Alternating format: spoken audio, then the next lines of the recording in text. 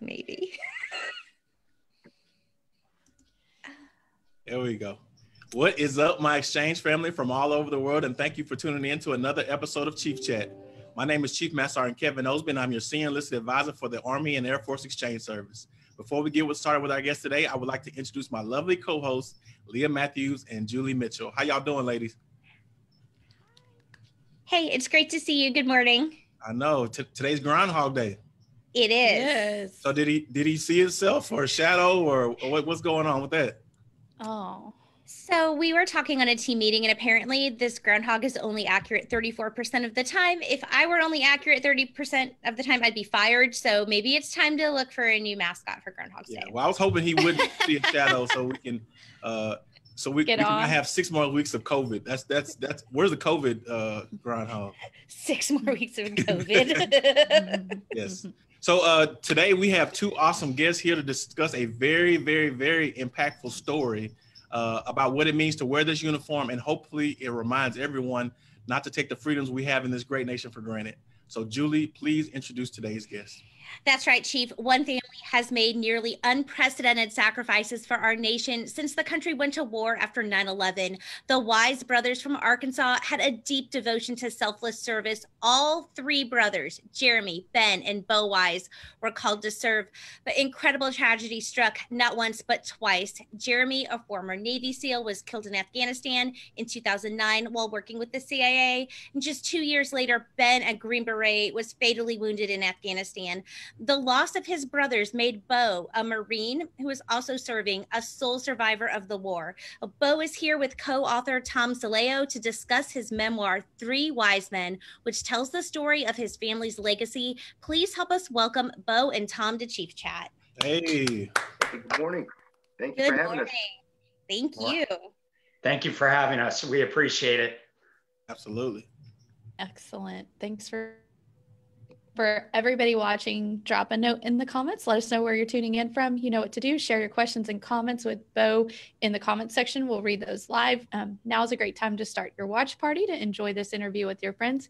And if you're not following our page, you should. Chief Chats are every week, and we have great guests lined up. Following us lets you know who's coming up next. Awesome. So Beau and Tom, welcome to Chief Chat. Chief, thank you for having us. Man. Thank you, Chief.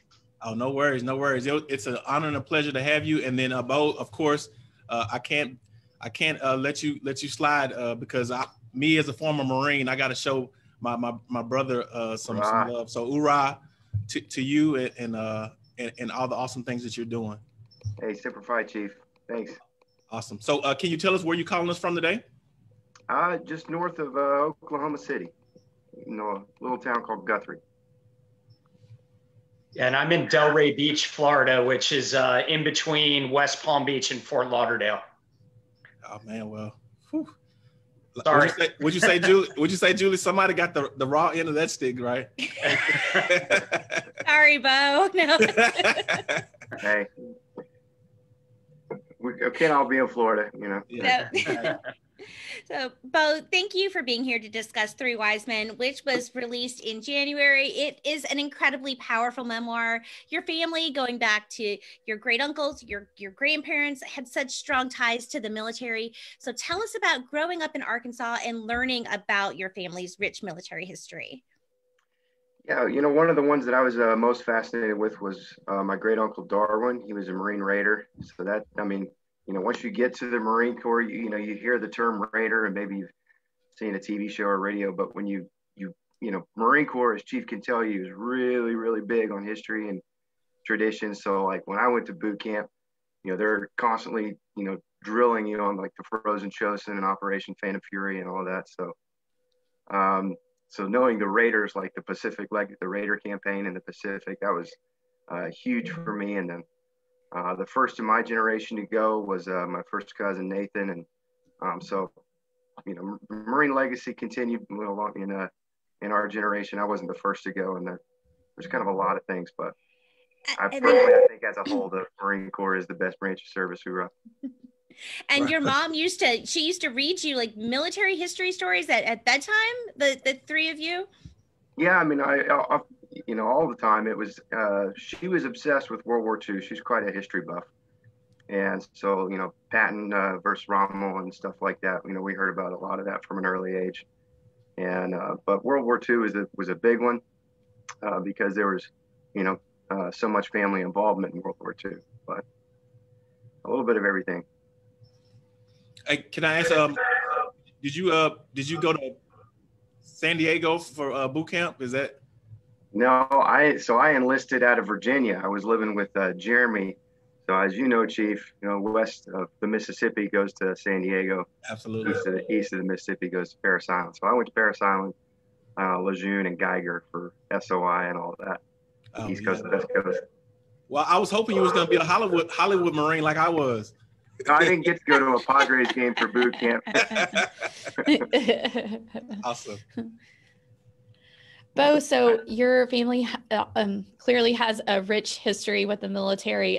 Was that what led you and your brothers to serve, or was there something else? And then how did each of you choose the Navy, the Army, and the Marines? Yeah, we did not plan it that way. And I think a lot of it, yeah, sure, the heritage, I'm sure, contributed quite a bit, but we're also kind of like adrenaline junkies, Jeremy had this, I remember this beater Honda, and he totaled it 4 times over in a parking lot, and so I mean, I don't know how you do that, only Jeremy can, but he ended up, getting into, once he made it through BUDS and he was in the SEAL teams as we're reading the book, and he went to offensive driving school, rally racing, and but I mean, there was times when we were kids, I was like, just sitting in the passenger seat of this Honda, I was like, today's the day. This is it. But did you have to grab the old crap? Is the old crap handle? No, I think I broke that sucker off. I think it came loose at one point in time. But we were always kind of up to shenanigans like that. I mean, everything was kind of, there was the thrill-seeking aspect of it, but the patriotic sentiment and the heritage as well. So a little bit of everything, I think. Awesome. So Tom, you have written about military heroes before, including the Medal of Honor recipient Flo Groberg, who was also an awesome guest on Chief Chat. So we had a good time talking to him. What caused you to share Jeremy, Ben, and Beau's story?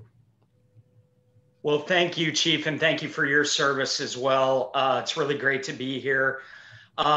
Yes, that's true. I have had the honor of writing about, for almost a decade now, been writing columns and now books about service members, veterans, and their families, specifically Gold Star families. And when I came across the Wise family story, I believe it was around 2014 when an article came out in the Washington Post, is when I first realized what this family had sacrificed.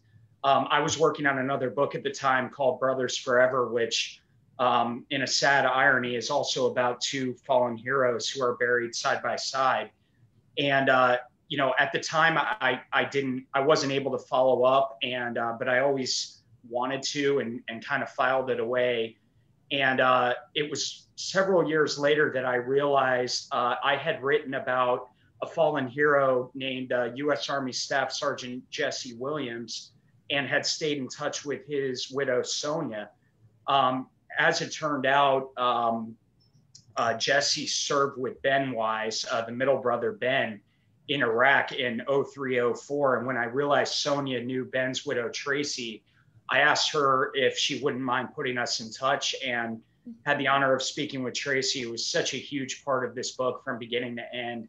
And then she put me in touch with Beau, and I just wanted to help Beau tell this story so more Americans, not just inside the military community, but in the rest of the 99%, can realize what kind of sacrifices have been made over the last 20 years, almost 20 years. Yeah, that's awesome, man. It's definitely a story that like I kind of said in the intro, it's people kind of lose sight of. Well, I don't think people lose sight of it, but it's just a reminder of what we are called to do when we put this uniform on. And so thank you for that reminder. So, Beau, what are you hoping that readers take away and learn the most about your brothers and their selfless sacrifice?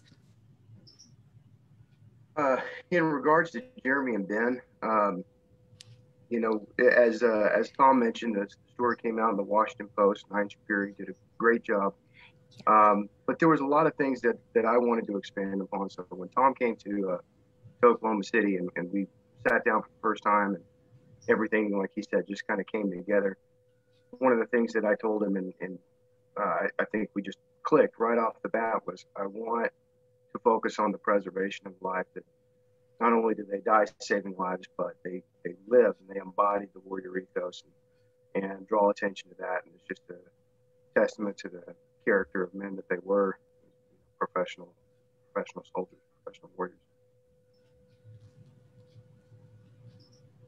And Tom, can you share a little more about how Three Wise Men came together? How did you help Beau tell this story? What was that process like? How long did it take? Can you share that? Sure, of course, absolutely, Leah. It took over 2 years from beginning to end. There was, as you can imagine, a tremendous amount of research dealing with, the lives and legacies of two fallen heroes, and you're obviously all connected very closely with the military community, so how many lives each service member will touch, especially when they've been deploying around the world. It was more than 1,600 combined days in combat between Jeremy, Ben, and Beau. So we started at the beginning. I asked Beau, have you put anything down on paper over the years? And he had kept some journals, and that kind of helped us get started on our book proposal, and then ended up in the finished book as well. So we just tried to start there and then go in chronological order from when they were little kids in Arkansas, and showing the bond that all three brothers had with each other. And then, when Ben first joined the military was actually right before 9/11. And then he went into the infantry and went to Iraq, as I mentioned, in 03, 04. And then all the way through, when Jeremy started deploying as a SEAL and later a CIA contractor. And then, of course, Beau in the Marine Corps. So we tried to speak with everyone who was willing to talk with us throughout the process about their memories of not only what happened on the deployments, but of Jeremy and Ben themselves. And we're just so grateful to all the SEALs, Green Berets, soldiers, Beau's fellow Marines who stepped forward. Some were deployed actually at the time when I interviewed them, and called me from some of the world's most dangerous places. So just our sincere thanks to them, because this book would not be anywhere near what it is today without their contributions. Awesome. Wow. So, Beau, in the book, you mentioned that Jeremy and Ben were heroes who saved many lives during their 14 years of defending our great nation. But you also point out that they saved your life too. Can you expand on this a little bit? Yeah. So at one point in time, as my active duty career was winding down, I was going through a pretty dark phase, and I wasn't responding to grief well. I didn't even want to hear the words, survivor's guilt or PTSD or things of that nature. And, I wasn't acknowledging that, any problems existed, how it is, Chief. I mean, no one wants to be the guy to drop out of the hike. No one wants to be the guy to drop their pack and show any signs of weakness. So talking about, pain is part of that cultural stigma. And I think one of the reasons that we're having problems in the military, most specifically the Marine Corps, is Marines don't like talking about pain. Right. So not talking to my wife, shutting people out, one family member after the other. And really it was a blessing that I was able to stay in the Marine Corps, because being surrounded by Marines, that was really the only community that I could talk to, and it was just a select few people. But, taking it home and, letting it out, on the kitchen table or whatever, that, never happened. So, but, and there was one moment where the contemplation was, pretty high. And one of the things that I've just kind of reminded myself in that moment, and I've been trying to remind myself every day since, is, with Jeremy, the way everything happened, it was, I was in Afghanistan at the opposite end of the country, basically pretty close enough anyway. And we didn't know anything about it until it was all over. And it was just like, hey, bad news, he's gone. With Ben, it was the exact opposite. We were told that he was wounded. We didn't know the severity of his wounds. We started, making plans to get to Germany to meet him there, and got the news incrementally because his guys were still in the fight. There was no after action report or anything like that. So we didn't know until we didn't know like 100% until I think we were in Amsterdam or Germany or wherever it was, until we got on the ground and then we actually saw him and met him and see how severe it was. But despite everything that he went through, taking 8 to 10 AK rounds point blank, he fought for 6 days. 10 rounds to the chest, legs, and groin, the amputations were up to the hip, and he was still fighting for every impossible breath. And I've just reminded myself of that, and thought about everything that they taught me as far as, my mentors, my father, my brothers, just being my mentors over the years and helping me to grow, and the Marine Corps helped me to grow. The Marine Corps was very necessary. Something about us, is crazy as we are, we crave discipline, and I found myself in the Marine Corps, and it helped me to grow up, and Jeremy and Ben did as well. And I just reminded myself, if Ben can fight, then I can fight, and I'll keep fighting. Yeah, no, I admire your strength and sharing that story, because like you said, that this, we're taught to not say or express weakness. They call it weakness, and it is not weakness. It's there's strength in being able to acknowledge that something's going on and trying to get help. And so I'm sure this book was probably a little therapeutic for you as well. Being able to share and get those emotions out. So man, I admire your strength and your perseverance over this process, because it's still a process, obviously. But thank you for that. Thank you, Chief. Thank you. Beau Three Wise Men is a story of healing as well. Can you share with us how your story can help veterans and Gold Star families who are hurting? Steel sharpens steel, and I would just, encourage you to get your veterans to talk. And as far as these Gold Star families, I don't think there's any magical solution, as far as dealing with grief. And we learned it the hard way, that, everyone grieves differently. But, sharing the stories and reaching out and talking. But I would also say, I learned from Ben's example. I didn't respond to grief very well, and I've said that before.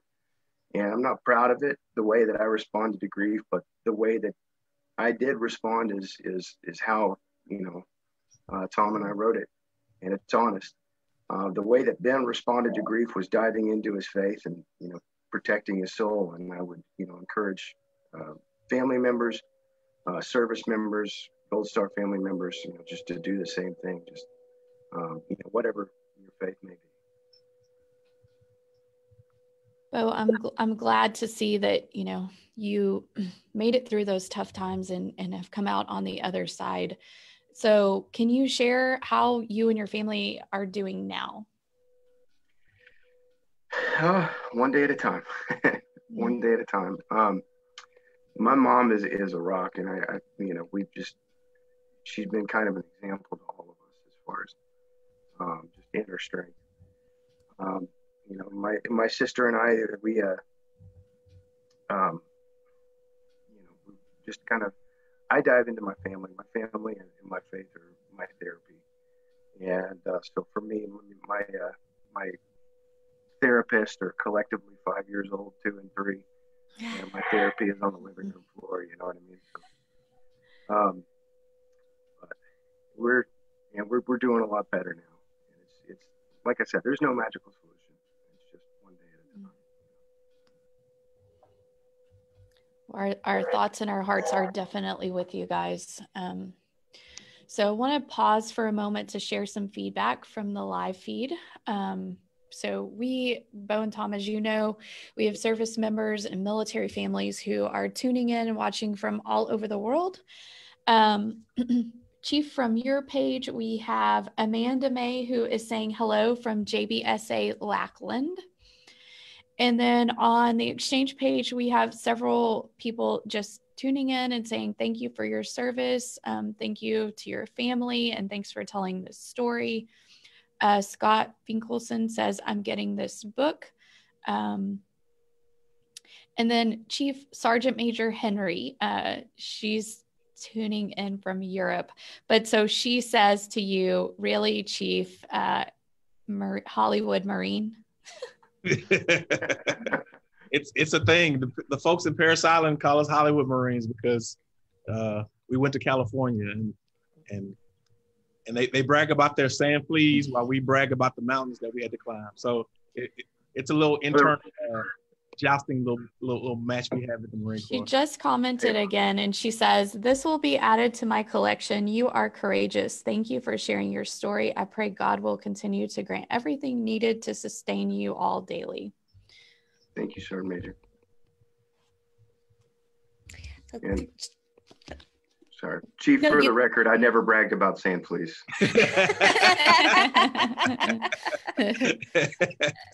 Yeah, I'm sure you know the story. I'm sure that's.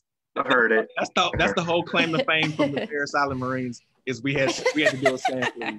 Like, really? That's it? That's all you got? I always just said we had discipline, you know. Okay. There you go. So as a reminder to our viewers, Three Wise Men is available at shopmyexchange.com. Tom, can you remind our viewers where they can go to learn more about the book? Yes, absolutely. And thank you to all service members watching. I appreciate your service. I'm a civilian and I'm in awe of what you do on a daily basis. Obviously urge everyone to shop at the exchange for the book. If you want to learn more information, I would suggest actually going to the Three Wise Men Facebook page. We've been running that for honestly more than a year since the book even came out. And there's some wonderful pictures and stories and links to other interviews.